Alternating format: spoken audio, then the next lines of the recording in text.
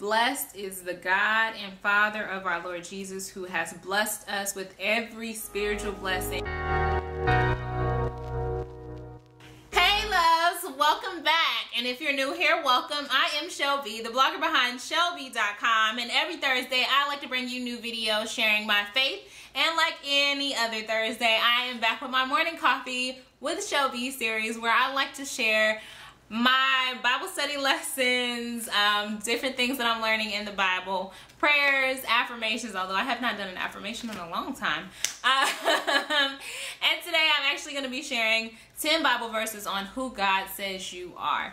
I think this video is like, I did this as a blog post a while back, and today I wanted to share it as a video because I realized that some of you guys may have found me on YouTube, but you may not visit the blog, and I think it's so important to recognize who you are in God. This is something that I'm still learning over time, you know, learning more and more about just different Bible verses and things that it says about who we are as God's children, and I think it's so important to just know these things so that you can remind yourself, because that's what I try to do when I'm struggling, remind myself of who God says I am instead of what maybe my negative thoughts in my head may say I am. And so that's what today's video is all about, giving you 10 Bible verses about who God says you are that hopefully will help you to combat some of those thoughts that say otherwise, or maybe it might even be people that say otherwise. As always, you guys, be sure to visit the link in the description box below. I am going to try to add to this list so it can be more than 10, because there are so many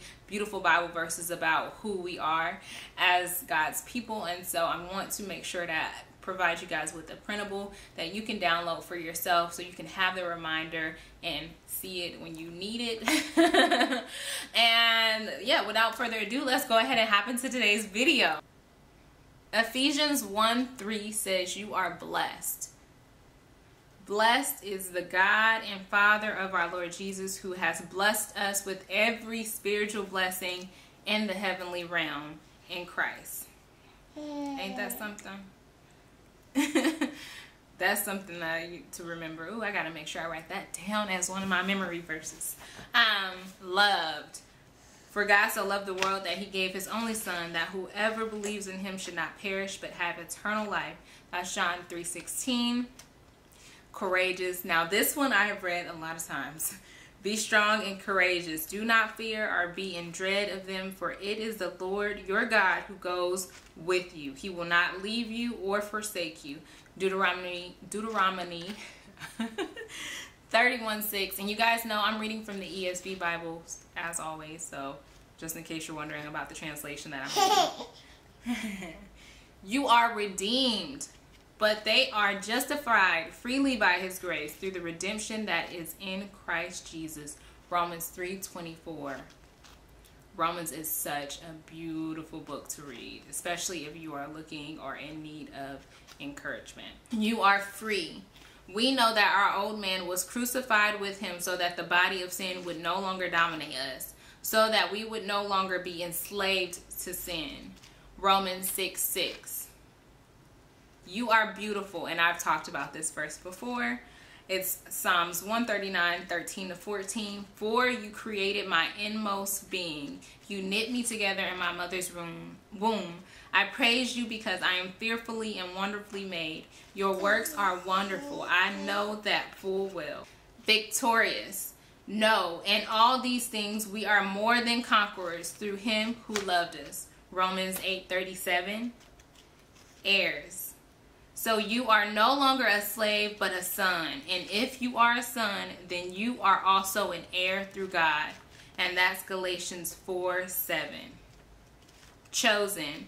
For he chose us in Christ before the foundation of the world, that we may be holy and unblemished in his sight in love.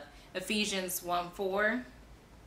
And the last one that I think is so important, because I know that forgiveness is something we all struggle with, and a lot of times it's forgiveness of others, but more often than none, it's usually we're struggling to forgive ourselves for our past failures, sins, and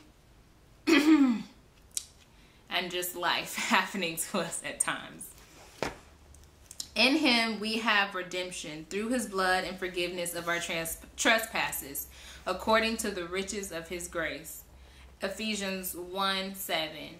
I hope that today's video helped you. Be sure to check over here. There will be somewhere in the video a little card or annotation where you can click and see the Morning Coffee with Chellbee series. There is like 20 plus videos in there where I talk about my different Bible study lessons and prayers. So please do make sure to check that out, especially if you are in need of some faith-based inspiration for your day or just to help you with getting started. I also have a Bible study playlist that you can check out to get some help or tips or ideas on how to better study your Bible. I hope today's video helped you in some way.